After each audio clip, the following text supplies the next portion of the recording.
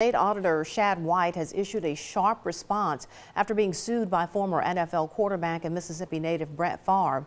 The retired QB is accusing White and sportscaster Shannon Sharpe and Pat McAfee of defaming him in public discussions about the misspending of welfare money.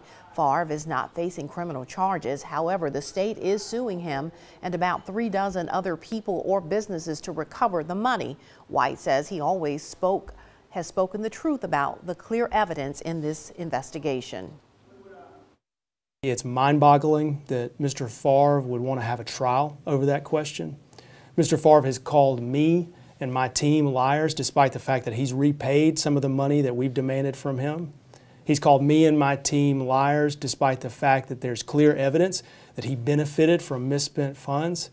And honestly, I think Mr. Favre would be better off repaying the full amount of money that he owes the state rather than paying New York litigators. We will, of course, keep you updated on the details of that lawsuit.